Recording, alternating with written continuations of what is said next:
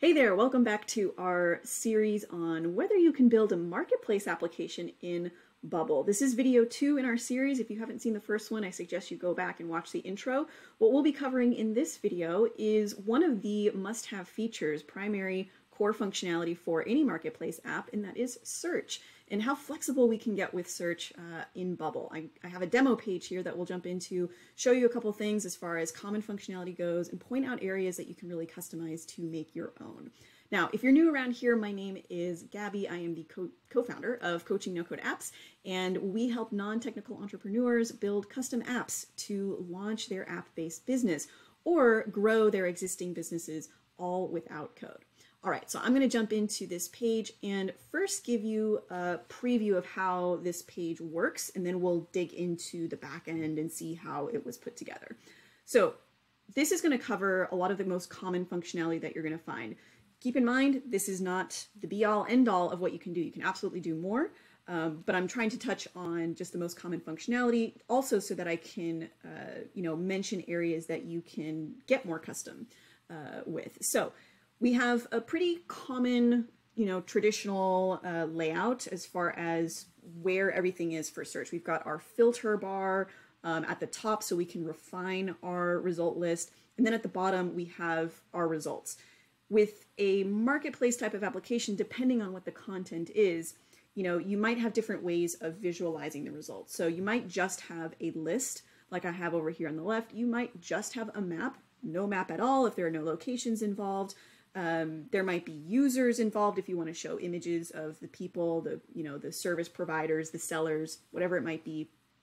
In my case here, my example is a marketplace of home and apartment listings, okay? So it's helpful to be able to see things in a list, also side by side with a map, because we want to know where the homes are. Now, I'm going to be toggling back and forth between my page that I built here in Bubble and this sample search in Zillow, which does a very, very similar thing, because I want to show you how you can replicate this functionality that, a big real estate application like Zillow or Realtor or any of those other ones that aren't coming to mind right now, how they all function. They're all very similar. They've got a filter bar, they've got a map. You can, click on points in a map and you can see all the details about a property, like this. It's coming up here in a pop-up. We can do the same thing in Bubble as well.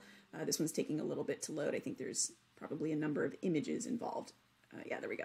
All right, so let me jump back up over to my page, and I'm just going to take you through what I've done here. So at the top, we have a couple of filters here for first, the type of property. So I have a very small data set as an example here, 7 properties, and each of them are a different type. They're either for rent, for sale, or they're already sold. And you can actually see in my results list here, I'm indicating which one those are, for rent, for sale, or sold. So I have them all checked. It's going to show me all of them. If I deselect for rent, it will in real time update my results and filter those out. I also have a search by location, which is really important for something, we're working with addresses. Let me turn this one back on so I have more results to work with.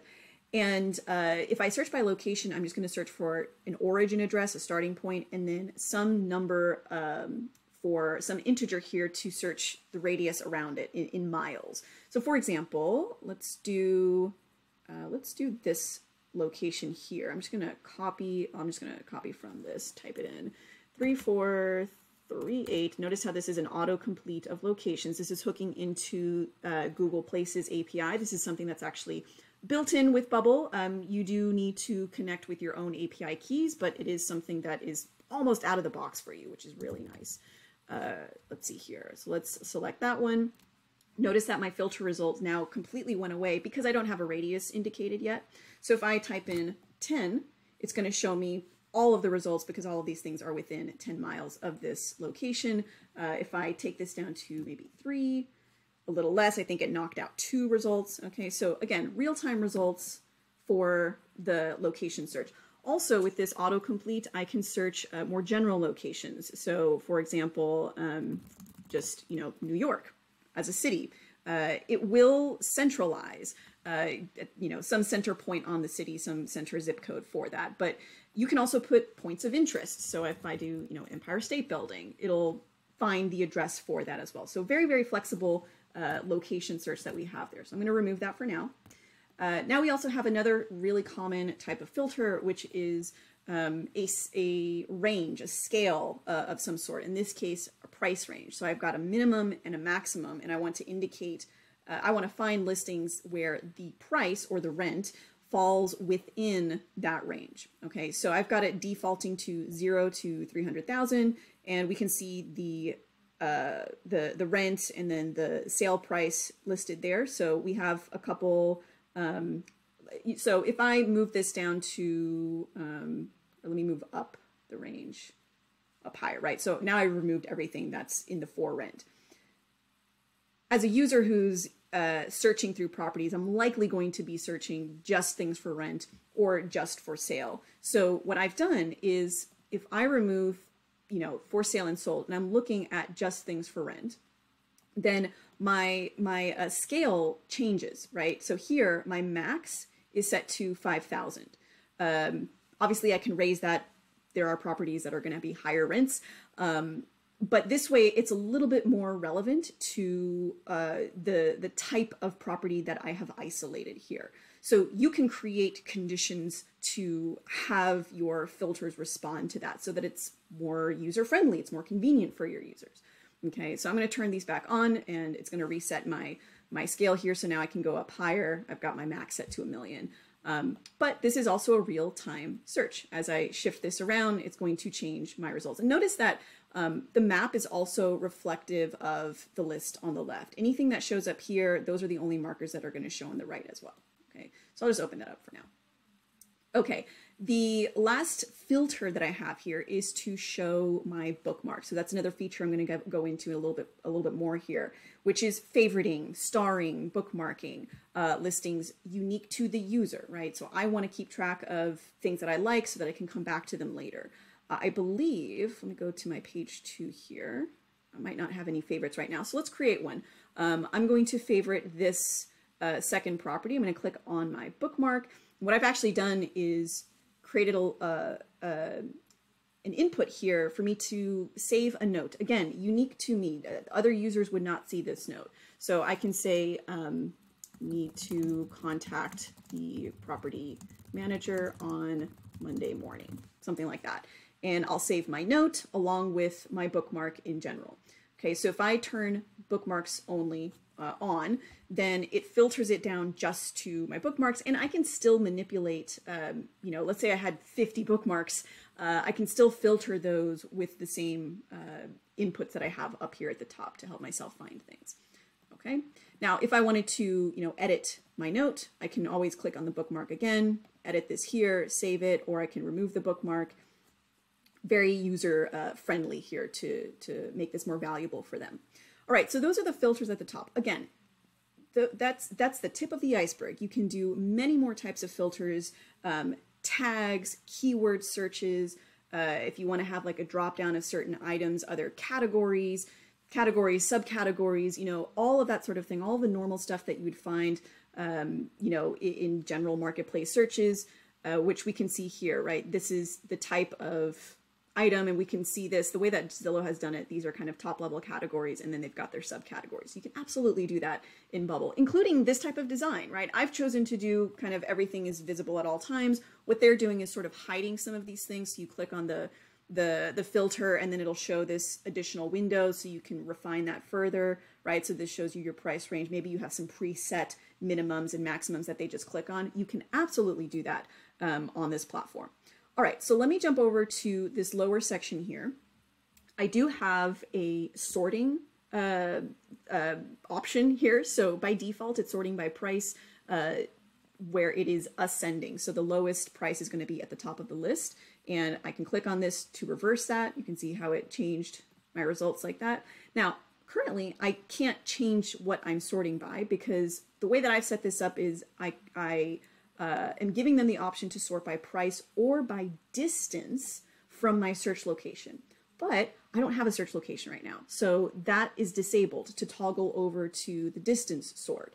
I don't want to confuse the users, allowing them to sort by distance if there's literally no distance to calculate from to begin with. So I'm trying to make it more intuitive for them. So the moment I do a location, I'm just going to grab this address again.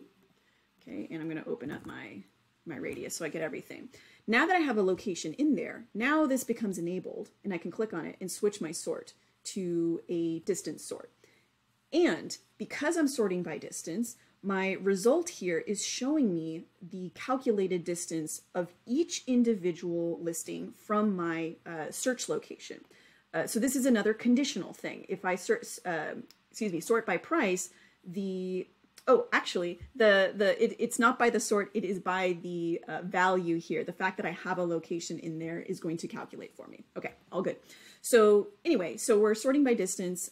This location is 8 miles away from this the origin location. If I toggle the sort in the other direction, you can see that my origin location is actually the first in the list because it is itself, it's 0 miles away from itself. And then we go up in distance like that. So that type of feature, this kind of sorting by a calculated value, starts to dip into more complex expressions, more complex formulas. All doable, all very possible, and works really well. You can obviously see here that we're showing the number of results. We can do paging systems. So if I have many, many pages of results, I can cycle through forward and backward. You can even do more elaborate paging systems where you have, the list of numbers, kind of how Google does it, where you can jump around. I'm on page 1, I want to jump to page 10. You can definitely do that as well. Okay. Now let's look further down here at the interactivity of our results. This can be as interactive or not, it's completely up to you. So starting with the list over here, you can see as I'm hovering over these items, it's coloring the background a little bit to help me see what I'm hovering over a little bit more. If I click on the arrow icon, I'm showing a pop-up, very, very basic design, but obviously, this is a blank canvas. Throw whatever you want in here, design it however you want. But the point is that you can show a pop-up, which is very common. We saw that at the beginning of this video with Zillow. To display additional information, you have more breathing room to show a photo gallery. I'm just showing one, but you can have, multiple images that you can cycle through, buttons to trigger another action, a contact form to reach out to the property manager or the property owner, the agent, whoever it is, and basically show all the details about that listing that you selected. If I go over to another one, it's the same element on my page, but it's just changing the data source so that we see something else here. And we can do this from the map as well. I've got it from the list, but we can trigger that same kind of pop-up directly from the map. Right now, what I have in the map is if I click on the icon, it's just going to show me the address. But notice that if I click on the icon, it's going to highlight. Let's see, I think I'm on the other page. Yeah, you see here how it's highlighting the one that I've selected, or this one, highlighting there, again, to just call things out a little bit more. You can take this further, right? You can border, you can change the color of the border to make it stand out more. Like I said, you can show a pop-up. Even in the map, you have control over what the icons look like. You can make these primary images for the listings the icons themselves. You can choose to not show this little title window if you want when you click on it. There's a lot of customization that you can go into the map. This is a Google Map element that Bubble's got for you. And you have quite a bit of control over that as well. Let's see, what else do we want to show here? I think that's everything as far as the functionality that I built.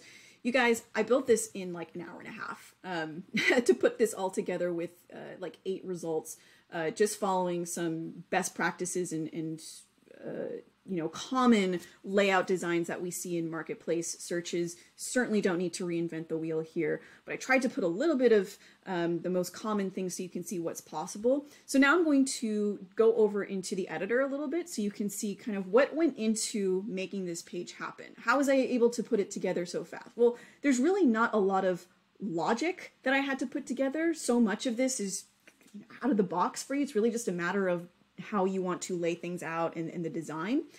So first, let's start with the data structure. Really important because how you organize your data, how I organize my listing data, will really dictate how the rest of the functionality happens, how the searches work, right? How do I query my database? How do I filter things? Well, I have to have the data saved properly. Each of the fields need to be identified properly. A price is a number, an address is a location, right? We have to be able to save images. And that way we can also plot them on the map properly. So in my Bubble database, I have a listing table. This is where I store all of my basic information. You can see here's my my list of records, the addresses, the photos, the prices, a quick little description or title, and then I have this tied to a type. I also have, for this particular thing, a separate record for the favoriting, the bookmarking, because the user needs to keep that unique to them, right? So that needs to be a separate thing in the database that basically combines the listing with the user and then possibly a note. By the way, notice that when I opened up my pop-up that I displayed the user's note here as well. And if there is no note, or they didn't favorite it, it's just going to default to say none. Again, you have all the control in the world about how you show this. I could choose to not show this little notes text if there was no note or if it wasn't favorited. I could also have the functionality to bookmark and unbookmark from this pop-up as well.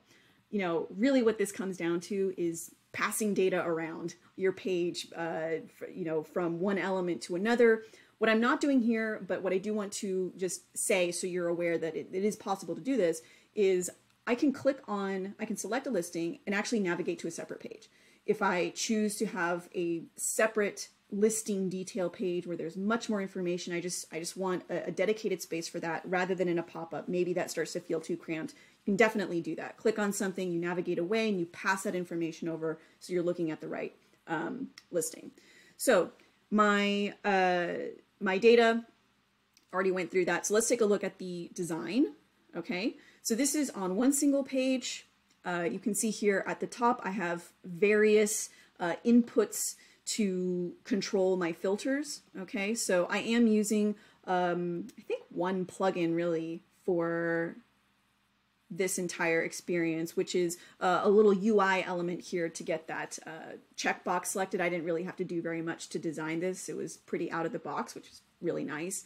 So I've got my inputs to do my geographic places search. I have my slider for the prices. I'm able to dictate the minimum value, the maximum value. I can dictate what the default value is if I want. I've got a toggle here. And all of these inputs will affect my listings result. All of this goes into my search. That's why it's a real-time response. Bubble's just constantly checking, okay, do the listings match these parameters? Yes or no? It either gets filtered in or out. And of course, our sorting functions as well. The map is also highly customizable. I went with a slight blue map style, but you can change this to lots of different styles there, which is fun to go through. I'll leave it back on my blue water. And you can see that the data source of this map is actually pulling directly from the repeating group listing. So there's a lot of strategy too that goes into building a search feature like this to make things efficient, to make it perform well. You don't want to do more searches on your page, more queries of your database than you really need. So the more you can consolidate your data sources, the better. Okay, and if we take a look at the workflow area of this page, check this out. There's really not a lot going on with the workflows to make this functionality happen. Really, it's super basic things like my arrows going, let's see, this is the left arrow and the right arrow to show the next page and the previous page. I didn't have to calculate anything. It's just kind of built into the behavior of the repeating group element, that element that shows a list of things. This is my expand arrow, and that's what's going to show that pop-up and pass the data over to the pop-up so so the pop-up can show the right information. And then my sorting function to just change direction of the sort, ascending to descending and back. It's really it, just a couple of visual interactions that's happening here in the workflows. Obviously this page has nothing to do with creating the listings or anything like that, but the purpose of this video today is really to show you what you can do with search, and that this can actually come together pretty quickly. If you understand, if you have seen other marketplace searches with certain layouts, use that as inspiration, right? You don't need to reinvent the wheel with specific layouts. Get your users the information in a clean and clear way. Make sure that they're oriented. Be consistent in your designs. And then, focus on being able to organize your data in the database effectively, right? So that's really one of the more important things that often gets overlooked, is how you store this information in your database. Okay, so just looking at this real quick, a listing record in my database, we want to specify that an address is a geographic address. If it wasn't, it would be harder to plot it on that map, right? A photo is an image, so that we can display an image or potentially an image gallery. Price will allow us to do math with prices, especially for the filters. I want to find listings that are greater than this price or less than this price or in between this numerical range. So you don't want to save a price as a text, right? And then my type is actually linked to an option set, which is a feature that Bubble has to help you manage just kind of static lists of choices. Okay, everybody, that's pretty much it. That was a quick look at, a combination of common marketplace search features. This is the tip of the iceberg. You can get way more complex with this functionality. You can have lots of different other filter choices. If you think of something like Amazon, where on their sidebar, there's tons of different things that, depending on what it is you're looking at, or maybe what other filters you've chosen, you can change things in real time to give the users the right list of options. And they can all work in combination with each other. No matter what the user chooses, everything can work together. And there's not a ton of work on your part to have to anticipate all the different scenarios. It's a matter of making things more dynamic and sort of anticipating that there will be a combination of features rather than hard coding every possible scenario.